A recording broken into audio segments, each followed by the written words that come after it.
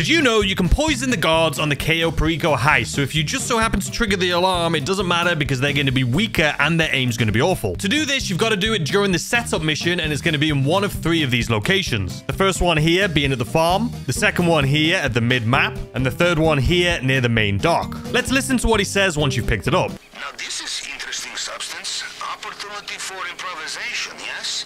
You put this in the water supply, you have every guard on the island shitting his pants when he wants to be shooting you in the head. This is preferable, I think. So once you've picked it up, just head over to one of the water towers. There's one at the main dock and one at the north dock. Just climb all the way up to the top and just pour that sucker in there. Excellent. For you, of course, not for the guards.